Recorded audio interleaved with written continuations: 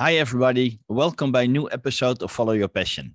Please welcome my guest, Melanie Gall. She is a professional musician and published author. Her passion has always been discovering quirky bits of lost history. She is educated in classical and opera performance and has found a way to turn her passion into a career.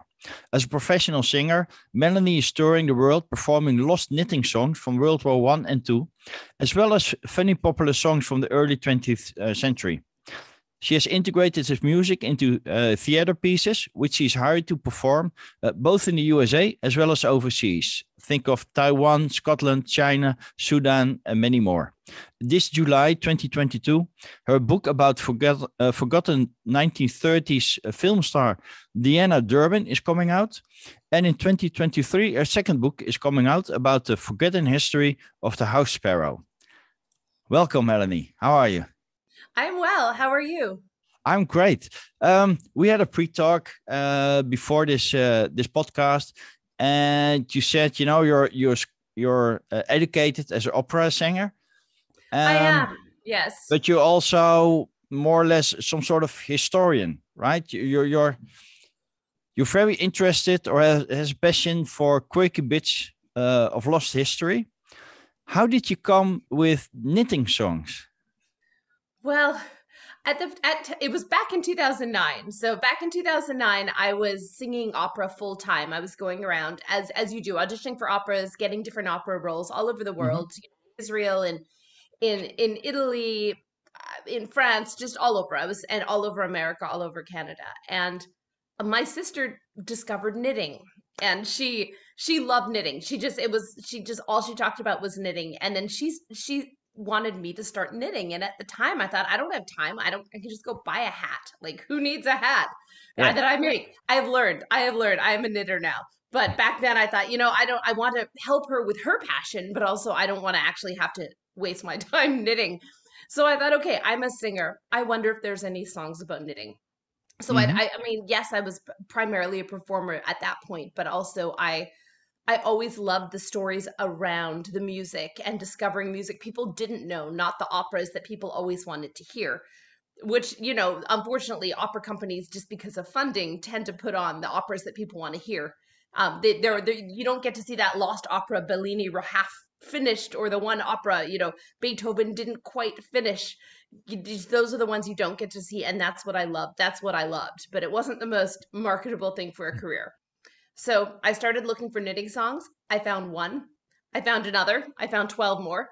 And it just Oh kind of wow. went on from there. I know. And then I actually got a grant from the Alberta government in Canada to finish this research. So I spent the next several years researching and recording the music. And then I wrote a show around it because I thought, you know what? How do you share this music with people? If it's a show with stories and sometimes a slideshow and people come and they knit, it's a way to sort of make it an experience and make it living history. And so that's what I do. Nice, nice. Great story, Uh, by the way. So, Thanks. could you take us through a particular evening about you already shared one in pre-talk. How does such a show of knitting goes? You sing songs. Are people actually knitting in the audience or? Yes. So usually when they do the materials to promote the show, they tell people to bring their knitting, and sometimes I even have little prizes. So people bring Hmm. their knitting. They often show off their knitting, so they'll get up, they'll come on stage, and people wear all sorts of things, like beautiful and crochet. I mean, and sometimes tatted. I mean, it's all sorts of handcrafts. So they come up on stage, they show off different things they're wearing. In a recent show in Northern England, someone came, I think she was 97, and she Oh brought a wow. sweater. Her daughter brought her, and she had brought a sweater that she knit in World War II when she was 10 or 11, and she hadn't actually worn it because she had a growth spurt. It didn't fit her anymore. She knit the sweater, she put it away in a drawer. So it was in perfect condition, this beautiful sweater that she had knit. And she got to bring it, and everyone just like applauded for the sweater. And it was a way for her to be seen and for her to be relevant for the work she had done. Yes, it was 70 some years later. However, I mean, it was this beautiful piece of history that got to come out. So people show off their knitting. One time, someone in Australia brought a knitted kangaroo, Hoppy. Her name was Hoppy, I was told. So I Yeah. mean, the knitted kangaroo had to come. I did a show again in England, a different one in England a couple months ago, and someone brought a knitted meerkat. So people sometimes bring animals they knit. They were knitting things for Ukraine. The last tour I did, they bring all of this and they show off the different things that they've knit. And it's a way to share and make it almost, it starts off as a community. And sometimes I actually give a workshop before about a certain kind of World War II knitting. Sometimes the venue who hires me puts on a workshop. There was one Hmm. once about knitting flags from different countries. So I got this knitted Canadian flag because I'm Canadian. Yeah. So anyway, then I do the show. Basically, it's singing songs from World War One, World War Two, and there's a slideshow of images of photographs that I found to basically support the show to make it. I don't always have the slideshow, but it makes it more interesting. Hmm. And usually we do a question and answer afterwards. I don't always know the answers because people ask all sorts of things, and depending on where you're performing, if it's about how they source their wool or wool shortages, it is that's a very regional thing. So I try to find out as much as I can, but if I don't know the answer, someone else there will. So again, it becomes more of a discussion, and it builds community and it saves history. And it does, I mean, as far as putting the spotlight on women in the war and the work they did at home that people don't remember, it is a way to preserve and celebrate history. And I mean, I love that. It's like having a community wherever you go in the world through Wow. history and music. So yeah, So it's not only a theater piece; it's actually a true experience for the people as well. I try to make it that. Yes, exactly. And like I said, it's fun. I've made friends doing these shows. I mean, that we connect later. I've stayed in the house of people later. I come back and they've come seen the show and we've communicated. So yes, it builds a giant network and community of knitters through this music that even at the time wasn't felt to be all that relevant. But it's funny that it's found its relevance as a record of history 75 Nice. years later. So Yeah. Yeah. Indeed. So, um, you didn't write a book about it, about knitting, I think. I started to write a book about the Yeah. World War One culture of knitting. Hmm. Um, it is maybe not the most easy book to sell. So I mean, No. I did. I pitched the book. Still working on that one. I mean, honestly, that'll probably be the next book is to sort of rework that book. But I thought, you know what? When the pandemic hit, all the singing stopped, and I had done research on several other fronts. I don't just do knitting songs. And I Yeah. thought, all right, I'm going to use this time to actually, pitch a book to an agent, try to get a publishing deal. And I did, not through knitting though. No. Um, Talking about that, about the new book about the film star Deanna Durbin, Hmm. and I must say that indeed I didn't know her. So how Oh come? dear. I Um, think your book is also about Judy Garland, right? it is. And People don't know. that name People know. rings a bell, but Yes. Deanna Durbin, it doesn't ring a bell. Deanna Durbin wanted to be forgotten. When she left Hollywood, she was 28 years old. She was fed up with everything. She wanted to live an adult life away from the spotlight. And she Mm. actually died fairly recently. She died in 2013. So, I mean, she had a long, happy life away from the spotlight, but it's not that she made it her life's work, but her passion was to be forgotten. And in a lot of ways, Hollywood doesn't have a long memory. I mean, Yeah, she wasn't in that many movies, and once they, for the most part, stopped being played, her name was always linked to Judy Garland's name because they were yeah, rivals since they were 12. Not their choice. This was a movie studio Hollywood thing.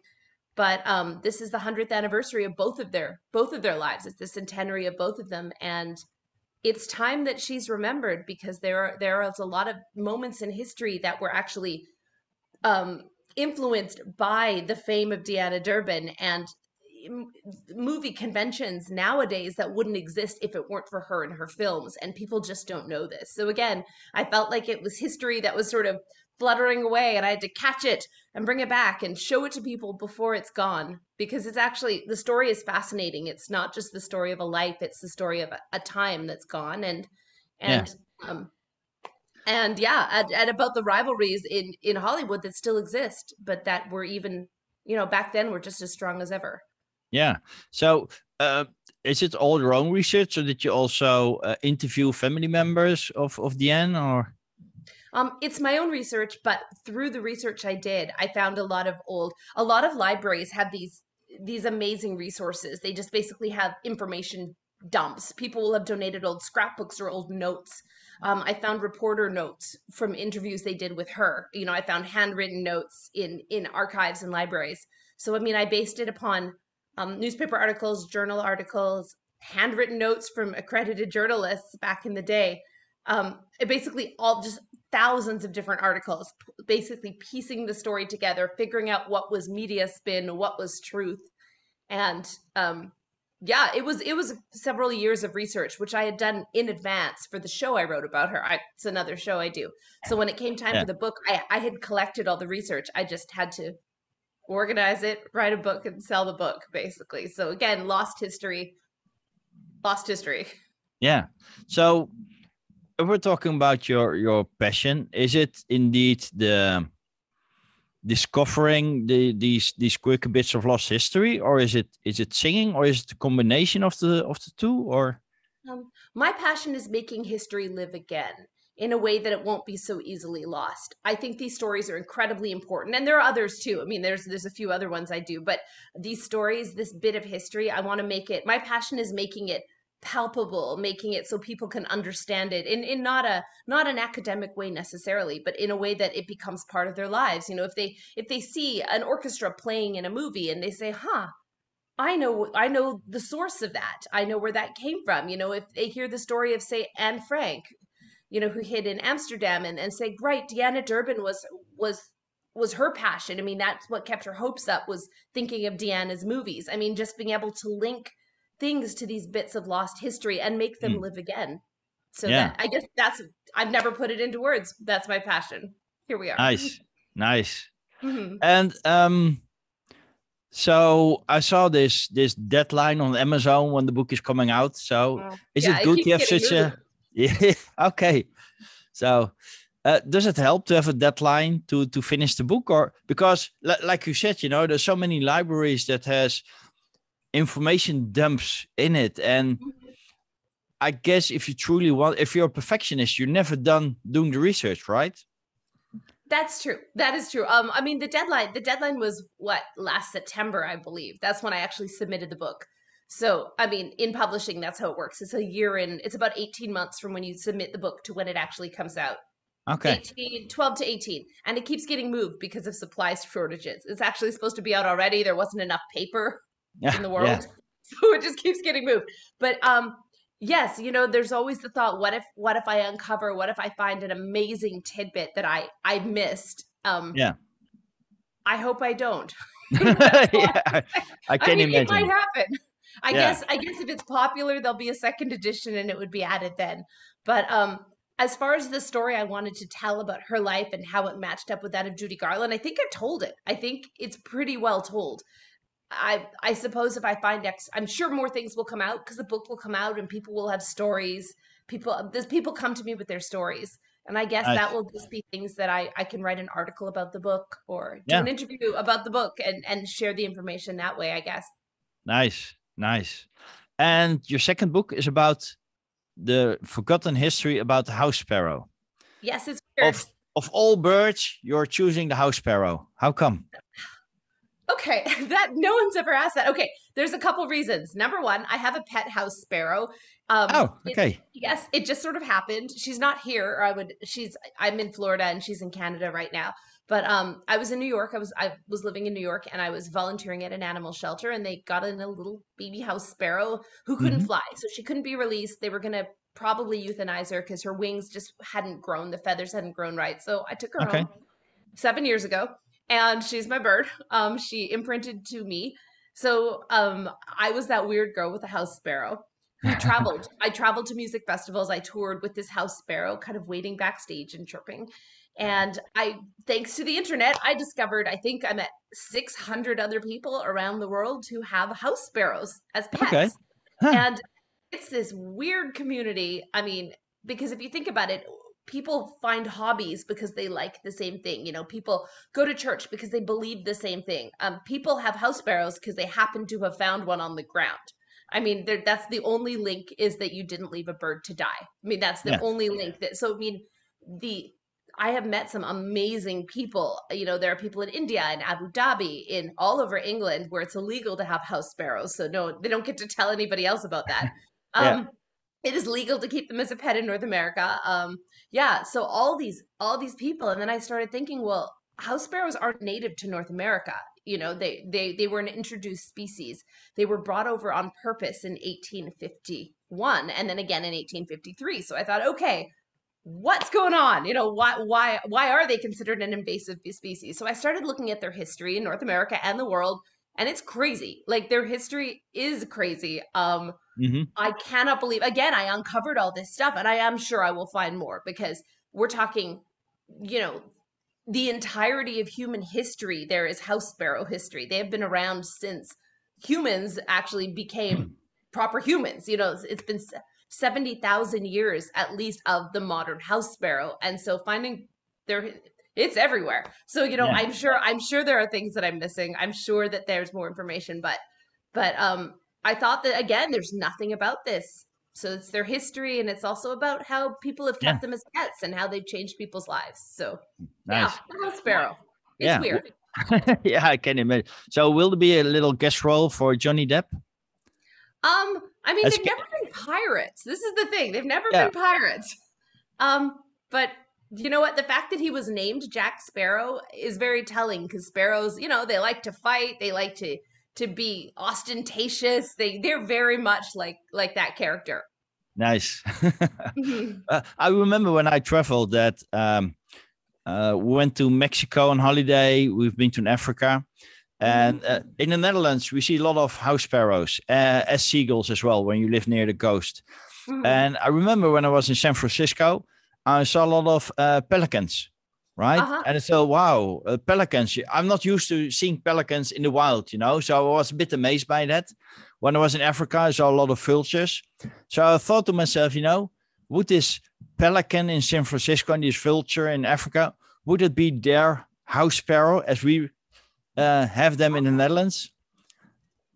That's a good question. I, I don't know. You know, possibly. What's interesting is house sparrows are actually a protected species in the Netherlands. They're not everywhere. They're not a protected species in North America. They are in the Netherlands. So, they're appreciated a bit more where you are. Yeah, Just we'll take care of the little ones. thank you. Yeah. So, um, of course, I have to ask: are there any songs about house sparrows? There are so many songs that mention sparrows. Jacques Brel. I mean, we're talking big songs that mention sparrows. There are Hmm. country songs. So yes, I am considering doing an album to coincide with the book about songs about house sparrows. So yeah, that's actually another project that I'm. There are so many. This is the Oh yeah. problem. But yes, sparrows appear. The thing is, they're everywhere. They're invasive also in the arts. You know, they're in art, they're in poetry, they're in music. So yes, there Nice. certainly are. Yeah. Yeah, I think you're the only person I know in the world that is writing about forgotten history and also has a musical theater piece to go with it. It's good promotion. I mean, Yeah. really, you get to go do your show, sell a book. Um, it's it's a way to sort of put everything together, and it's taken years to build this. But now I tour all over Europe. I tour all over North America. I'm here at this festival. I'm at a festival right now in Florida doing a show about lost songs of American Prohibition. So Mm, again, it's another facet of history that I felt needed to be saved. It's a lot of work. nice. Oh yeah, I can imagine. But would you really consider it work as it's your passion? It's That's a good question. It's work, but it's work I love doing. I mean, today my show's in the evening, and I'm going to be spending the day working on doing graphic design for another festival in Scotland, for another show I'm doing, and then memorizing yet another show. So, I mean, it is constant work, but I love it. I mean, I Yeah. wouldn't choose to do anything else. I guess that's so. It is work, but it's also what defines work. It's a Yeah. you can love your work. Exactly. You know, I think. I think it's a quote of somebody that said, if you do what you love to do, you never have to work again. Yeah, And it's or if you actually, do what you love to do in the arts, you never stop working, which is also yeah. good. Well, it consumes a lot of time. That's the drawback of the situation. But since we're loving what we're doing, it's okay. I mean, but that's the thing. People ask, "Do I have hobbies?" And I'm like, I don't need hobbies because I love like what I the and again, I think work has a negative connotation sometimes. It is work, but I love doing this work. I wouldn't Yeah, choose to sit on the beach if I could be reading over something amazing about history. So it's work, but it's yeah, great work. I feel uh, it's also a bit of a noble goal because I mean, it is doing something no one else is doing. So yeah. And you're actually leaving a legacy for other people. I hope so. That's my goal. That's my only goal here. Yeah. So, Nice. Well, I had an interview with another entrepreneur as well, and she actually said that a lot of people are afraid um, to do the passion full time, to make a living out of it, uh-huh. because they're afraid that once they turn it into work, they won't like it anymore. And I think that has to do with the definition that people have about work, that it's something you must do and it's an obligation. While if you consider it being, I get to do my passion full time and people are willing to pay for it, it's a totally different definition. I mean, it does. It is. And again, it's taken several years to sort of work up to the point where I don't have another job. This is my full-time job. And no, I don't own a house, but houses are expensive anyway. So that's okay. Who needs a house? But Yeah. I would love a house. However, apart from that, it's worth following your passion because once you start getting like financially compensated for it, it does sort of show you that you made the right choice. And it's how do I like okay, I didn't like singing opera. It didn't make me happy. So I mean, they could have said being a singer was your passion, but it wasn't. It was work. It was unhappy work. It was something I didn't love doing and I at a certain point I thought, well, I've made it. Is this it? I mean, I've worked my entire Yeah. life since I was 6 years old to be a professional singer, and this is it. I mean, I'm supposed to be happy, and I'm not. I'm not happy. So, I mean, I have friends who sung at the Metropolitan Opera in New York, and then the next day they're out auditioning, and I was like, "You're. I don't want to only be as good as my last performance. That's not what I want. I want to be able to build something that also takes off on its own." So Yeah. sometimes you have to do the thing that makes you unhappy for just long enough to realize the value of following your passion. Yeah. Yeah. And so I mean, I was supposed to be happy. I had made what I was supposed to do in classical music. Things were going very well, but it just wasn't for me. And there is a certain amount of letting go. If you've done say you're I don't know, say you're a computer programmer and you've done the training and you've gotten a decent job in it and you're like, "Wait, I've done everything I was supposed to do to reach my goal, but I'm not happy." So sometimes you have to have done that work and taken that path to realize that, you know what? I need to do a different path. And it can be a similar path, but also it's worth taking the risk because you don't get any reward otherwise. Yeah, exactly. And you're gifted with a beautiful voice, Sometimes. except it wasn't for opera, right? It was. Now you're able to use your talent, your voice to do something you love to do, to bring history back to life again and entertain people and build communities around this subject you're singing about. And also, an interesting thing is when you follow your passion, it's not so. Say I decided I wanted to sing historic music. So, okay, that's the thing I do. But there are so many sort of side things that can bring in income that can stem from that. I've run knitting workshops. I've been a keynote speaker at knitting events. I mean, there are all these side things that sort of come. So, following your passion doesn't just have to be one thing. It does, after a while, it does sort of spider web out to Yeah. other things. Um, I professionally edit people's books because I mean I am a good writer. I know all the rules for the different writing styles. So I mean that's another thing that I do casually. So I mean there are a lot of things connected to following my passion that Yeah. aren't exactly that, but it all comes together to be one thing. I think that's the important what you say. It all comes together. It's not just one thing, but like you said, when you start sharing a story like knitting, other people Mhm. come with other stories. You can could be your interest as well, and you could take it from there, and think opportunities will come when Mhm. you're open for it. Sometimes they give you a knitted kangaroo. Yeah, exactly. Sometimes you never know. He's giant. He's like this big. But anyway, so you never know what's going to come. Sometimes a knitted kangaroo. So, Yeah. Nice. So are there any well, you already shared one with this 97-old-year lady that showed mhm. her sweater when she knitted when she was about 10. Mhm. um are there any favorite countries you would like to you like to travel to? Greenland, which Greenland. I realize that's Denmark, but Greenland, I would like to go there. I've been to so many countries. I've wanted to go to Greenland since I was 7. Um, I don't even know why at this point. There is no point to it. It just I want to go to Greenland. That's it. Um, um, yeah, I've been to a lot of countries. I've been to something like 60 countries. I love them all. Well, some more than others. Yeah. And Greenland, that's where I'd like to go. Nice. So you've performed your show, like I said, the introduction, in countries like Taiwan, Scotland, China, Sudan, USA as well. Um, Hmm. totally different cultures. Yes. But does it also mean that the knitting is different, or do you see similarities between different cultures? The knitting is different, and sometimes that wasn't the knitting show, but the way where I've done the knitting show, for example, in Northern England and in Scotland, people knit these Guernsey sweaters, and different fishermen, and this is something from the 19th and 18th century, or 20th and 19th century. They would knit various sweaters with various patterns on it. So Mhm. just in case your fisherman drowned and like the fish ate his face, you'd know who it was by his sweater. So there is a Yeah. huge tradition of Guernsey sweater knitting there.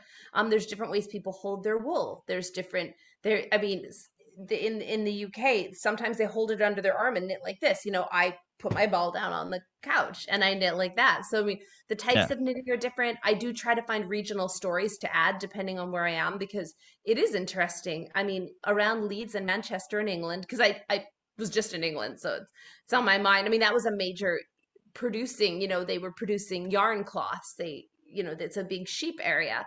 Hmm. Um, Another thing I do is I sing French songs, like lost French cabaret songs. So a lot of those overseas gigs were actually for the French expat community or for the French community, and they were these Yeah. lost French songs.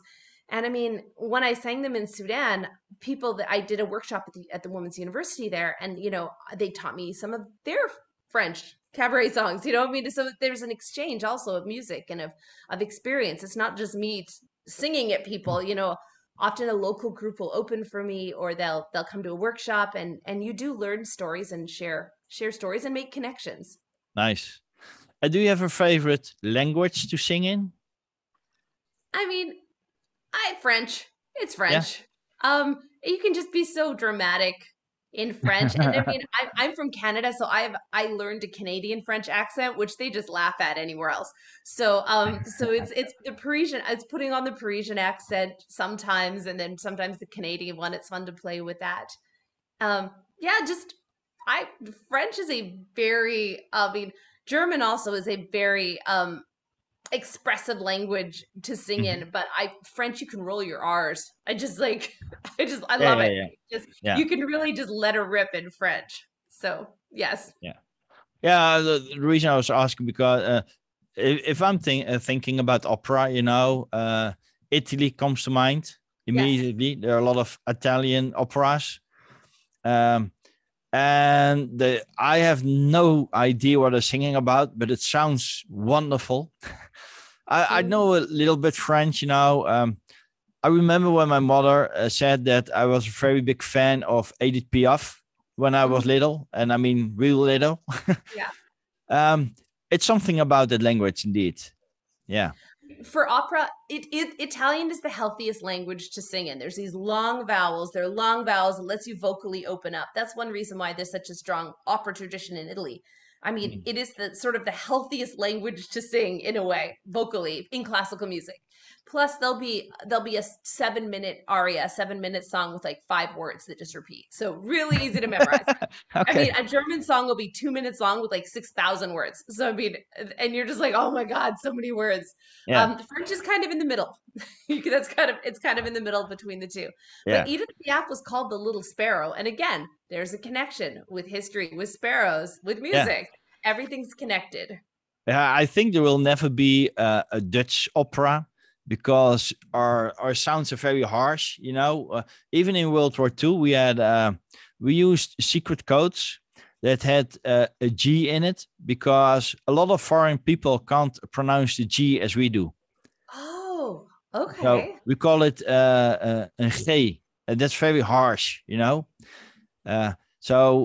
Scheveningen is, and a lot of, especially German people, they were saying like Scheveningen. So we immediately know it wasn't a Dutchman. Oh, So, but I that's so guess smart. because of those harsh sounds, it's definitely not suited for opera. It will Perhaps hurt not your opera. voice, I guess. Perhaps, yes. Yeah. But I mean, you've got folk songs. There's definitely music in Dutch. So Oh I mean, yeah, there's a definitely. Yeah, lot. yeah. There's a lot of music. Doesn't have to be opera. That's Now, okay. No. but if I look at the international market, the only thing we're very good at are DJs. Yes.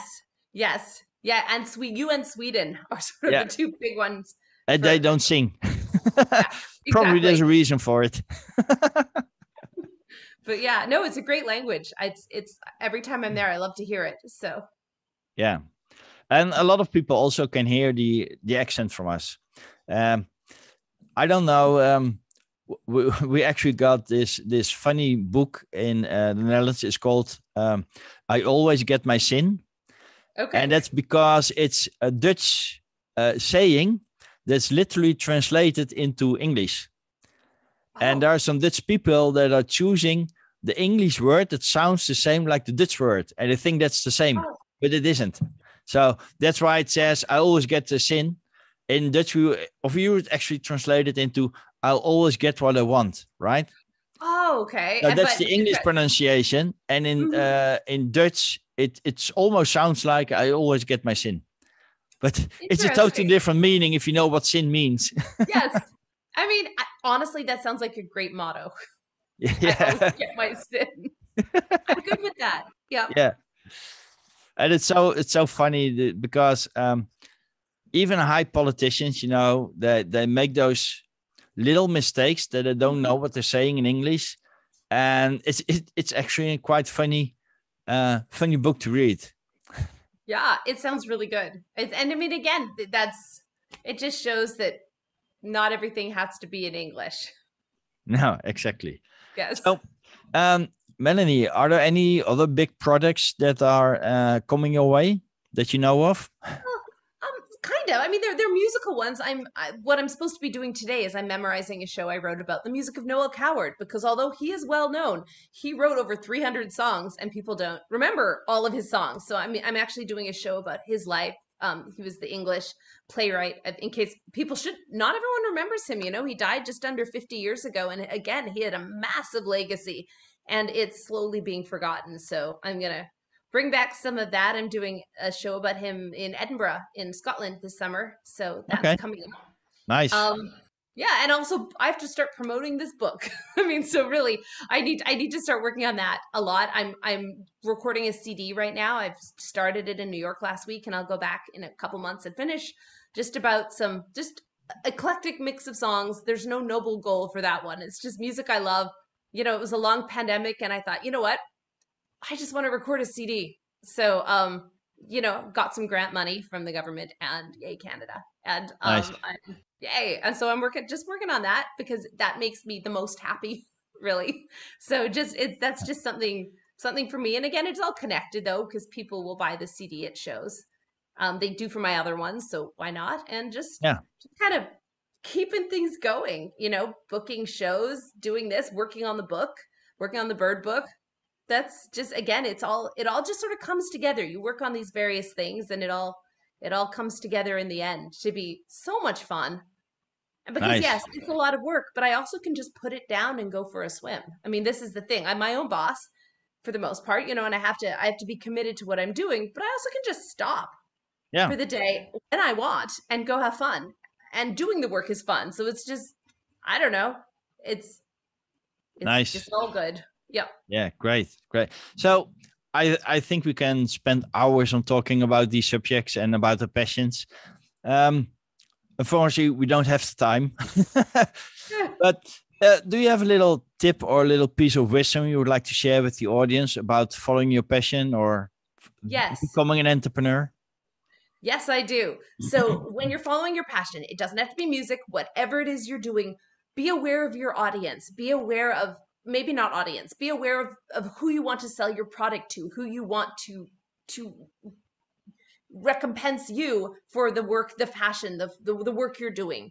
You know, because if I were to be writing a book with no audience, there'd be no point, you know, in a way. And maybe I'm not putting this really well, but you know, follow your passion, but do it in a way that's clever. Do it in a way that is marketable. And every passion has a marketable way to do it. You know, I'm at a lot of theater festivals, and people will do shows that no one wants to see, and they'll say, "Oh, you should come see my show because I want you to." But no, you have to make a show that they will want to see. You have to, whatever your passion is, you know, if you're designing a computer game, you have to design one that people will want to play. You know, if you're making Yeah, fashion, if you're making clothes, don't do something just because you think it's good. Do something you love that other people will also want. So make a product, make whatever you're doing. I can't think of any more examples because it's really early here. But whatever you're doing, do something that people will want, and that puts you one step ahead. yeah, wonderful. I think also connected to that is think about what positive impact you would like to make on the world. Because if you're making a positive impact, people need it or people want it, and then there's a win-win situation. You know, Yes. you can have a passion for watching, but there's no money in it, unless you're a tester of television series or whatever.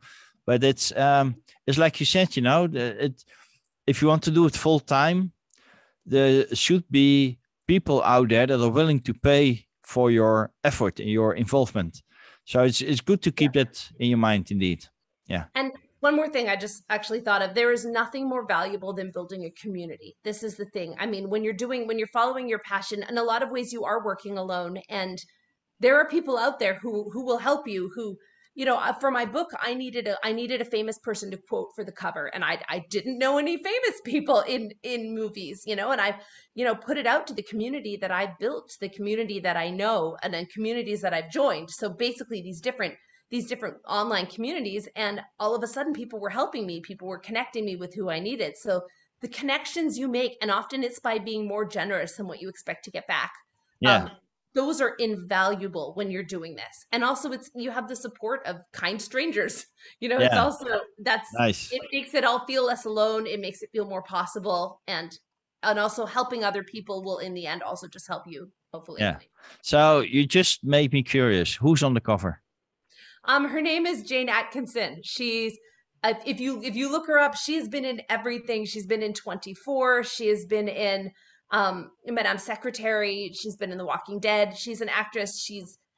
She has been in dozens of things. Free Willy, the movie, and she was, I mean, she's a busy working actress who had never met me. And because of another author who connected us, she took the time to read my entire book. I mean, we're Wow. talking about it takes the day I sent it to her, and then wrote this lovely quote for the cover within a couple days. And she's Nice. busy and she doesn't know me. So again, it was an amazing, generous thing for her to do. I owe Yeah. her a kidney, pretty much. Um, but again, you know, someday if I become a famous author from this, I will do the same for someone else. So Yeah. yeah, Nice. Great. Great. So if people want to know more about you or your shows or want to connect with you, how can they do that? I've got a webpage, so it's melaniegall.com. Or just Google Melanie Gall. I come up. I'm all over the internet. There's only a few of us out there, and I think I'm the most active. So Nice. yeah, I send me an email. I love to connect with people. So Perfect. I love talking to you with you, Melanie. You have great energy, and it shows when you're talking about your passion, and that's what the show is all about. So thanks again for taking your time to be my guest, and let's keep in touch. all right, thank you so much.